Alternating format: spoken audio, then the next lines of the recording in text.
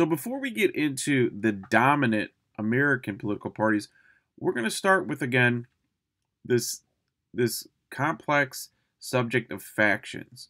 So we're going back to James Madison and Federalist Number 10, where he basically warns America that in a democracy, and we have to remember America is the first democracy since the Greeks and Romans, factions are inevitably going to form. They're going to form.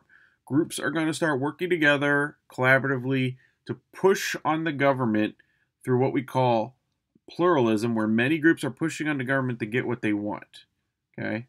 And the original factions that formed were the Federalists and the Anti-Federalists. Now, I say they're factions because they weren't parties. They were factions. However, these factions did evolve into parties. The Federalists became the Federalist Party, and the Anti-Federalists became the Democratic Republican Party. So let's look at some of the similarities. Today, we're clearly going to say that the Federalists, they wanted a stronger central government, weaker state governments. That tends to be much more on the Democratic Party side. The Anti-Federalists, later the Democratic Republicans, is what it would evolve, and they wanted power in the states, not the central government.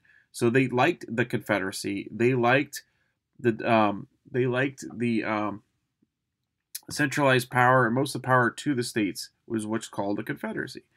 So that would be more of the Republicans. I think if you met somebody that's Republican today, they would still argue that they tend to be much more on the state side. And also, there are people that do believe that certain states in America, such as Texas, should almost be independent of the United States, or have their power should supersede the United States government. You know, I'm sure you've heard sayings like, "This is how we do things in Texas." Mississippi is another, and Alabama are great examples of states that like to run themselves the way they want to run it, and they don't want a lot of federal government interference.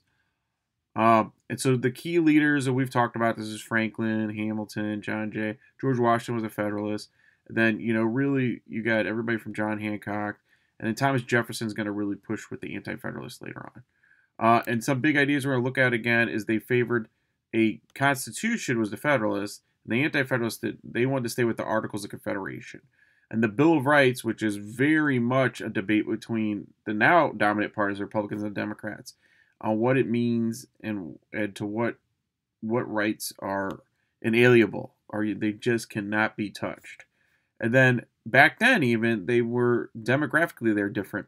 People lived in urban areas tended to be much more Federalist friendly, and people that lived in rural country areas tend to be much more Anti-Federalist or Democrat Republican friendly. And we're going to see that today, as the Republicans tend to do very well in rural areas, and the Democrats tend to do much better in urban areas. Suburbs get more cut up, but we'll see how they tend to lean too. So let's start with the first party that's still here, the dominant party that's still a big part of America today. It's actually the Democratic Party. And the Democratic Party evolves out of the Democratic Republicans, as I mentioned. They actually would have been the Republicans by our standards today, which is interesting.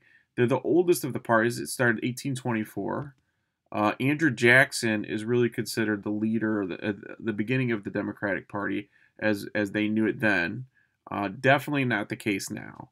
Andrew Jackson was much more rural, much more of a kind of like, he had some character almost like a Trump, like very sharp talker. People liked him. He got along well with men, and like he really liked that atmosphere of guns and hunting and things like that. He originally called the Democratic Republican government Republicans, and the government must regulate business for citizens' safety. So really, they want to limit the amount of power the government has. It's really just to regulate certain things, certain things that they really want to focus in on is to protect the citizens themselves. So in this case, they really want to regulate businesses. They want to make sure they put the citizen first and not necessarily the business or the person that owns the business. Democrats tend to believe in what's called a progressive tax. It's that more money you make, the more taxes you pay percentage-wise. It's not just money, it's percentage-wise. And this is called progressive taxing. So if you make no money in America, or you make very little income, you could actually not pay taxes or even get some taxes back, some supplemented money. So if you're making like $7.20 an hour, $7.25 an hour minimum wage, and at the end of the year, you could actually get more taxes back than you would pay. They take it out initially, but you could get more back. That's a progressive tax, where if somebody makes $100,000, they might have to pay 35% taxes, because the argument is that if you took 5% of the taxes out of somebody that makes $20,000 a year, that's really going to hurt them. That's $2,000 or $1,000, or 5% is devastating when you have no money to start with. Where somebody makes $100,000 and they pay 30% taxes, well, they're going to be okay. They can live on $70,000, and the more money you make, the more the tax progresses. And this is actually how taxes are paid in America currently. And it gets much more complicated than that. There are a lot of loopholes in tax payments. So people have a lot of money. They tend to be able to manage this in a way that they could pay less taxes than they probably would outright. And that's aggravated and caused a lot of conflict. Also, with the new Trump tax that passed the last several years, there's a lot of tax cuts for very wealthy people.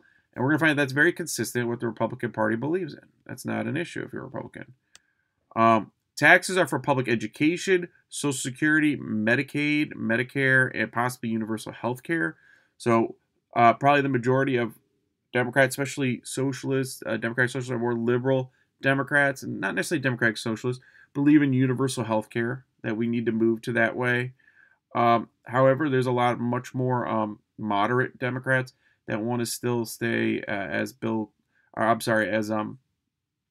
Joe Biden and Barack Obama have kind of set up these systems of where the government subsidizes the insurance for the U.S. government. They don't want to go all the way to a free healthcare system, but like a very low cost subsidized, meaning if you make less money, you don't pay much for healthcare, and it works the reverse of a progressive tax, like you don't pay as much for healthcare, and if you make a lot of money, then you wouldn't qualify. You have to pay for your healthcare.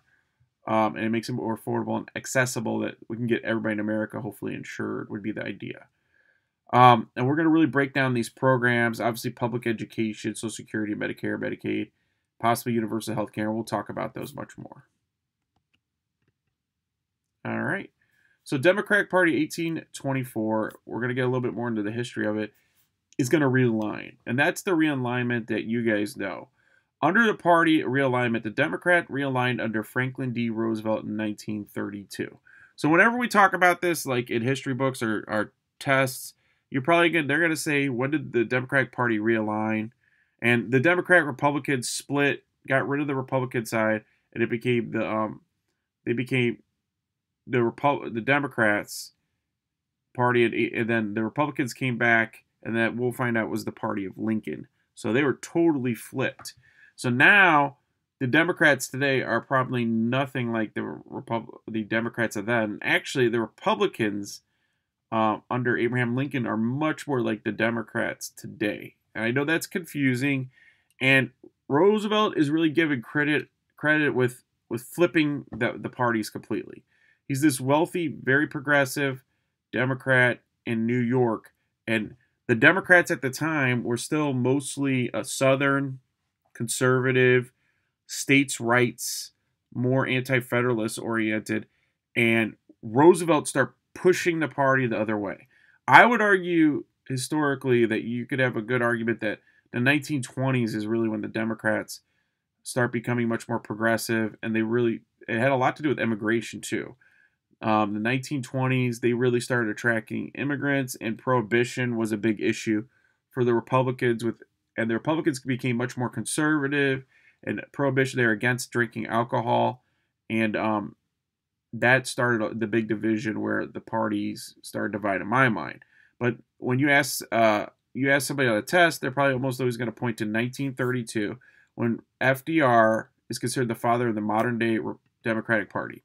Party realignment is when the balance of power between a country's political parties changes greatly. It changed immensely greatly and aligned in 1932, but it wouldn't be completed until arguably the 1960s. The Democrats really became very much the Republicans of Lincoln, and then the Republicans really pushed the other way. They had been attracted to a state with segregation, much more anti-immigration than the Democrats, and they start moving towards the Democrats before Roosevelt, if that makes sense. FDR is considered the father of the modern day Democratic Party, and I think I've said this, that Barack Obama, usually when they ask presidents when they first started, I remember reading an interview where they asked Barack Obama, like, what president do you look for guidance and insight? Because he inherited the Great Recession in 2008. A lot of people forget that. And he said FDR, Franklin Delano Roosevelt, who had inherited the Great Depression, the Dust Bowl, and the rise of Nazi Germany. And he's kind of seen as, whether you're a Democrat or a Republican, Roosevelt is considered one of the greatest American presidents. But if you're a Republican, you're going to say this is the beginning of an end of America. Roosevelt he started bringing centralized government and programs, and we've been trying to take that out ever since. They've been trying to get rid of these programs. So let's look at what the programs are and where it went. So, and you can even see this message of Barack Obama. It's more of hope and what the government can do and make people's lives. So some big ideas behind the Democratic Party is the environment is more important to business and limits pollution production. You have the very progressive Democrats like Bernie Sanders, Alexandria Ocasio-Cortez, who has also proposed like a Green New Deal, where if we really invest money and time into the environment, we could all benefit from this, and it could create jobs and infrastructure. That's a very Democratic idea. The Republicans don't want government getting involved in that at all. If anything, they like the subsidies we provide for gas and oil companies. Workers are entitled to livable wages and benefits. You can see the debates on minimum wage. Democrats, especially very progressive Democrats, they say, look, minimum wage should be at least $15 right now. More moderate Democrats are not necessarily going to argue with that, but they might say something like, yes, but maybe more logically, you have to progressively integrate that. You can't just make $15 the standard tomorrow. That could have serious business consequences and economic consequences. So I know Joe Biden is more for like a progressive increase. So like this year, maybe it goes up to $10 minimum wage, and then next year it goes up to $11. So that gives the business a chance to kind of to get ready for this. And there's obviously major points on both sides. They all argue that if you gave $15 an hour as the minimum wage, then that would lift 900,000 people, it's a million people out of poverty, and many other people. And 40% of Americans that live on minimum wage are, in fact, the main money maker of the household, which is just hard to believe that almost 1 out of 2 people that make minimum wage are in charge of taking care of their families. I think a lot of times people think of minimum wage, especially Republicans would say, oh no, minimum wage is usually teenagers, or like you live with your mom, and you don't necessarily need to make $15 an hour to work at McDonald's or something, but is that devaluing that service? I don't know. Now, this is a very important concept in economics, and this is a huge battle. And I would say that this is one of the, if not the most centralized battles today. And some of it's tapered off, especially on the Republican side. But the Democrats are almost always hitting this idea of Keynesian economics, Maynard Keynes. So we've read about Maynard Keynes and how he met Roosevelt. And actually, Roosevelt at first kind of thought the guy was a little strange, and that the economist, he's a British economist, basically didn't explain anything in a way he could understand it. It just went over his head. But then in the end, he actually clinged on to Keynesian economics, and that has been used by Barack Obama in the 2008 Great Recession, no questions asked. And it's definitely been used, I would argue, even under President Trump, starting with the recession and the pandemic. And again, Joe Biden is constantly proposing Keynesian economics. So what is Keynesian economics? Well, it's government gives money back to the lower class and they spend it to stimulate the economy. It's also, you need to raise government spending, especially in times of crisis or the economy is unstable. So what happens when the economy gets bad under Keynesian economics, like the Great Depression, the government starts hiring people, are creating jobs. The government starts spending money where the private sector and private companies and people don't have money anymore. It's the government's job to kind of come in and boom, intervene in the economy and prop it back up before it turns into a Great Depression. So we could deal with a recession, but if we make the wrong choices, Keynes is going to argue it could turn into a depression. Okay, so a recession is where the economy recedes. So in 2020, the economy shrunk 2%. 2%. So there's 2% less money, 2% less wealth in America in 2001, and there's more people. There's more people with less money. So that means people lost money, or money went to certain people and other people didn't get it. So that's a recession, receding. Think of like when your waistline recedes because you lost some weight or you stopped eating sugar all week. That's a recession. But a depression is when you just tank out. And if it starts spiraling out of control, everybody can be affected. It could just take everyone out, as the Great Depression did. And then you're talking about 25%. They had almost 25% of people didn't have jobs during the Great Depression, as opposed to we got in the 12%, or maybe even close to like a 15, which is insane at the beginning of the pandemic. But a lot of stuff's been balanced. We're still under 10% unemployment, which is it's not great, but it's not anything like we're seeing in a recession or depression. And a lot of it has to do with government intervention.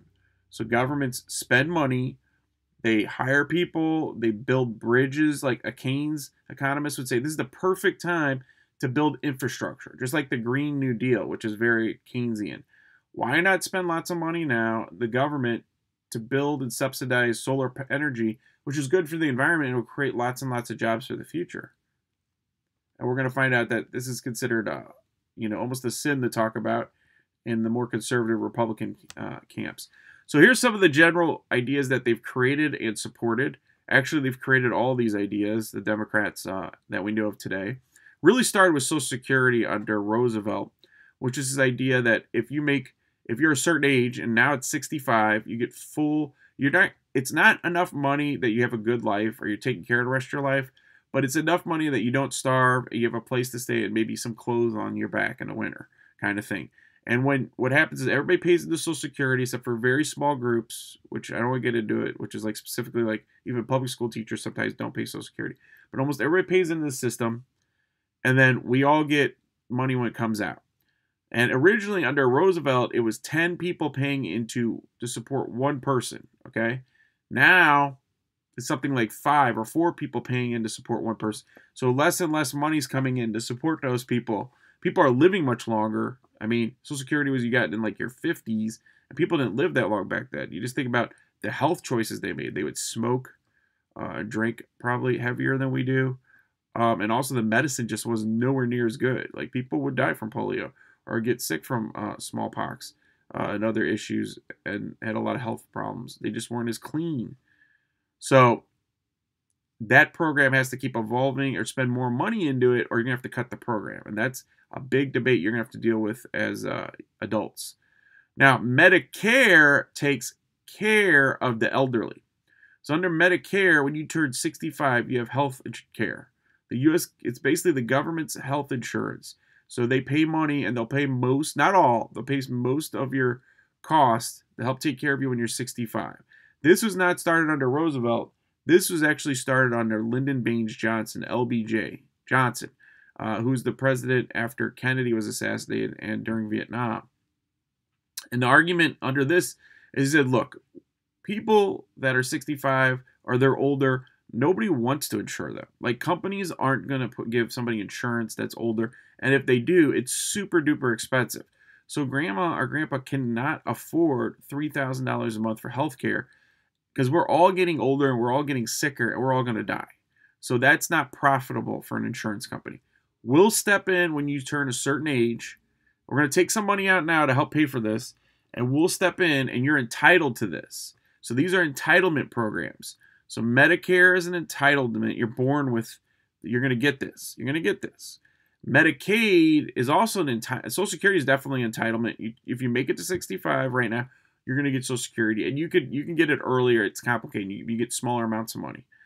Then you have Medicaid, which is aid for children and parents in need. Okay? So people that are super low or poor or very low, have a lot of poverty.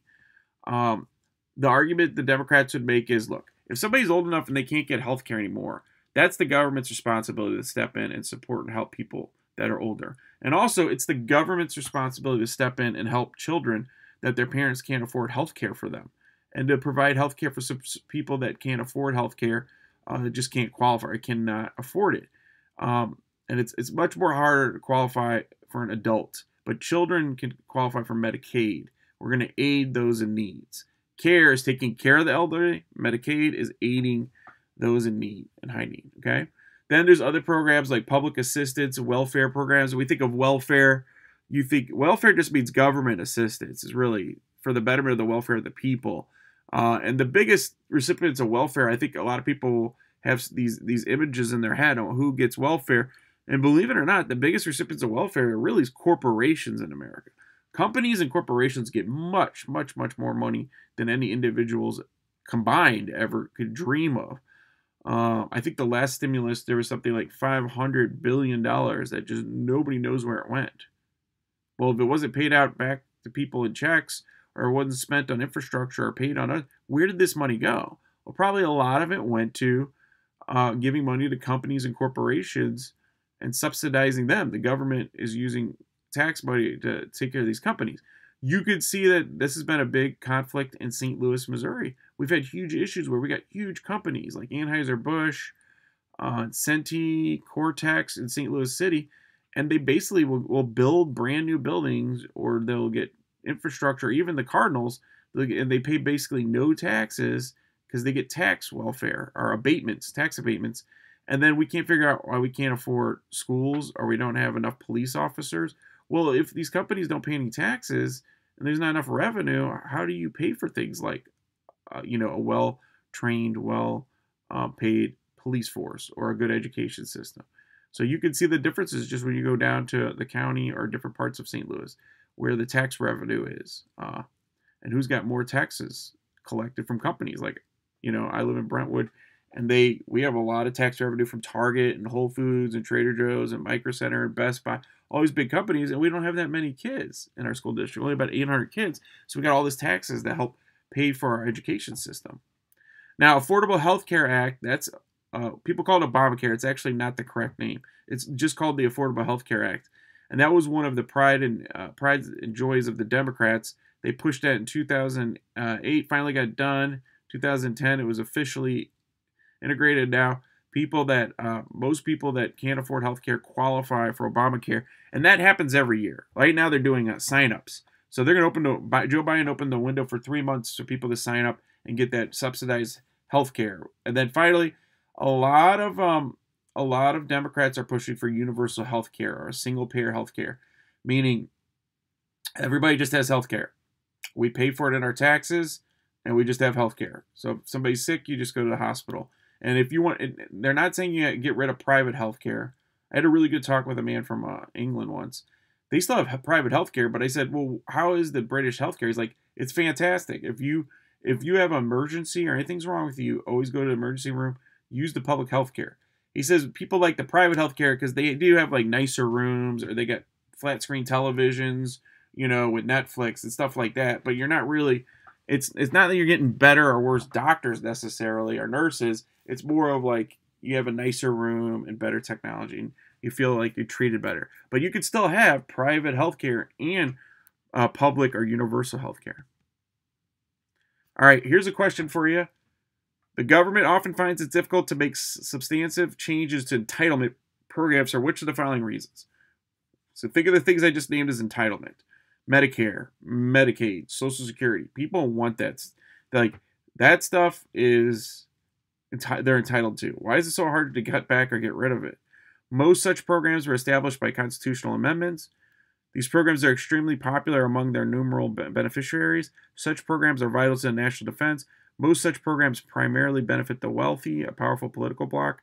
Or E, the program's budgets are determined by non-elected bureaucrats and not by Congress. Okay, and that was B. The programs are extremely popular among numerous beneficiaries. The problem with entitlement programs and government subsidies and help is once you get it, nobody wants to get rid of it. So once I get it, I would like to keep it. So I don't really want to get rid of my Social Security. I'm going to be pretty upset if I've worked and put money into Social Security and then the government has to take it away. Or they're going to change the age to like 90, so I don't even live to get it. So people like entitlements, even people that tend to vote Republican a lot of times. Now, they tend to be supported by the socially liberal. Democrats tend to be socially liberal. Not all, There are socially conservative Democrats called Blue Dog. You've got Blue Dog Democrats, which are they tend to be more conservative. So, personal privacy and protection of minority rights is very important to Democrats. Okay, so we talk about minority rights. So if it's we have to protect minority groups like people that aren't religious against the majority, which are people that are Christian or religious. So you got to protect their rights. So something like prayer in schools you can't have atheist or deist students or Muslim or other students that aren't Christian, Jewish, and then they would feel very uncomfortable in a public school, a government paid school, being forced to pray a Christian prayer. That might be against their beliefs. That's a minority. African Americans should be treated equally. Like Black Lives Matter tends to be pushed much more through the Democratic Party than the Republican Party, because minority rights are really important. Other minority, Latinx, LGBTQ tend to be much more Democrat because they try to take their views into account. You could see even the cabinet of Joe Biden is diverse. He values diversity in the cabinet. He has an openly gay transportation secretary. He has we even have high up transgender people in the government, in this administration. We have a lot of diversity, a lot of African Americans, Latinx. Even the head of the Secretary of Education is Latinx. And you have a lot of people of different classes. And he himself was, working class Irish American. So they really pride themselves on protecting minorities, even though the majority of people are white in America and the majority of people are Christian. They believe abortion should be legal. And just to be clear, socially liberal people can be Republicans. You could be a socially liberal Republican, like probably the biggest example is a lot of socially liberal Republicans are like California. You have to be pretty socially liberal to get elected in California, but they like the conservative economics. So, Arnold Schwarzenegger is definitely socially liberal, but he was the governor of California, and he is a Republican. He's still a Republican. So he believed abortion should be legal. They say they're pro-choice. The majority of Americans are pro-choice. They're very much about protecting the woman's body. And they don't think the government has any rights to entitlements to a woman's body. So that's a sacred or safe area. And that by making it illegal, the argument would be that women have no control over their body and the government is involved in their body. Forcing prayer in schools is unconstitutional. So you can see that this is a debate, but I'm sure in many parts of the United States, especially in the South, you could probably go to public schools and there's morning prayers and people pray led by administration. I'm not saying prayer as in students are praying. That's First Amendment protected. Like a student can go pray.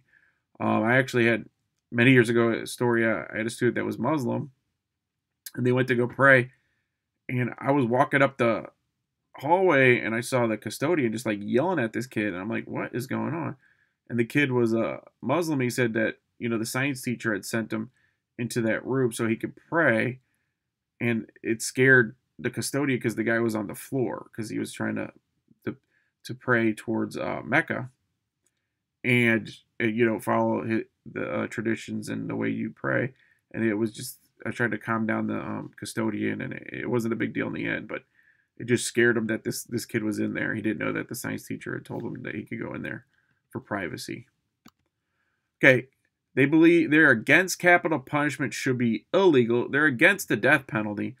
The death penalty they would say is against the Universal Declaration of Human Rights. We are the only country in the Western world that has a death penalty.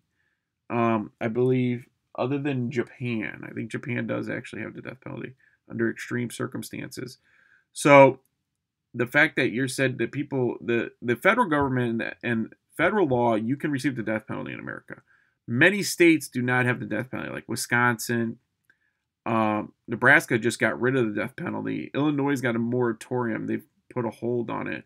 But I remember that like Jeffrey Dahmer, when I was in high school, who had literally eaten these young teenage males mostly, he was sentenced to life in prison. He couldn't get the death penalty because in Wisconsin there is no death penalty. And horrifically in the end, he was actually murdered in prison. But the point is that they think it's a human right and it's sacred. It's not for government or politicians or judges or juries to determine who receives death. And actually, that people should be treated with some dignity in prison. They could be innocent, or we don't understand all the circumstances of why somebody got in prison. It's the government's responsibility to fight a war on poverty. I know it's cutting it off. It says poverty and to help those in need. Very important to the Democrats to fight against poverty. And that goes back to Johnson, Lyndon Baines Johnson. He said we're going to have a war on guns and butter. Guns, we can fight in Vietnam and defend democracy in America, I would say. And then butter is you could have Medicare, Medicaid, Social Security. We're going to have these programs to help people in need. We could have it all, was one of his arguments during the Vietnam War. And you could see some of the programs like Section 8, housing. You've got EBT, which are programs where people are given money to buy food on it's like a debit card system essentially, and they're given money to go get food and take care of themselves and their families, make sure nobody goes hungry in America. And people will say, well, there's a lot of giving programs that donate a lot of money for charity, and that's true. I'm sure we've all given money to food shelters, but just to give you a scope of how much help the federal government does, for every $1 we spend in America to help those in need through churches and not-for-profit organizations, the federal government spends $9. In other words, 90% of the people in need are fed by the federal government to the 10% that actually receive money from private charities. So the Democrats might argue, while people have good hearts, they don't have enough money, and the government itself is going to have to use the taxpayers' money to help take care of people in the end. Okay, the strongest supporters, and you could look at some of the data here. They've got, see if you got trends. Males tend to be much more Republican than females, if you notice that. And actually, the lower your education for males, the more likely you are to be Democrat. As you get more educated, you tend to be more Democrat. I'm sorry. The more educated you get for Democrats, you become much more Democrat. And this is where it gets interesting. For some reason, Republican male, like men that have master's degrees, doctorate degrees, tend to be a little bit more Republican. And that's interesting. That's a 56-34. Females even go down a little bit on the Democrat. They jump around a little too around doctoral, but still, even with rough numbers like a college degree, females are 52% Democrat. But they're more like 70% Democrat when they're well educated. So they tend to be much more female, the Democrats. They tend to be much more educated, but not always. You can see that grade school and lower high school tend to be much more Democrat too. And so there is some generalizations that people make there. Similarly to the Federalist Party, they believed in stronger central government, and you can see that maybe that's something that really attracts females and some other issues we just talked about, like pro-choice. So the strongest supporter is the middle class. Middle class tends to be much more Democrat, Republican. Working class are blue collar. Blue collar means like you literally wear a blue jean shirt to work. So like somebody that has a blue jean shirt because it's going to get dirty or torn up. So like a carpenter or a union factory worker, glass cutters, stuff like that, pipe fitters. Lower class tend to be much more Democrat. Academia, college professors tend to be much more liberal and Democrat than conservative. There's still conservative universities like Liberty University. That's important for you, maybe for some of you. You might want to know what kind of university. You might want a conservative university. You'd be surprised though. University of Chicago is a super conservative economics, and it's right in the middle of Chicago. And actually, Barack Obama taught there, even though he's very progressive. It tells you he can kind of get along with anybody. And then you'll see there's some other universities that are very progressive that tend to be in cities like Washington University is kind of a little bit more on the progressive side. Majority female, about 70% of Democrats are female. It's actually, I think, increasing. Unions are very Democrat, like organized labor, teachers unions. The only union that tends to be a little bit more on the Republican side sometimes is police unions. They tend to be a little bit more Republican. African Americans, other minorities like not immigrants, we've talked about progressives tend to be much more Democrat. These are all groups, minorities, people of color, LGBTQ tend to be much more Democrat.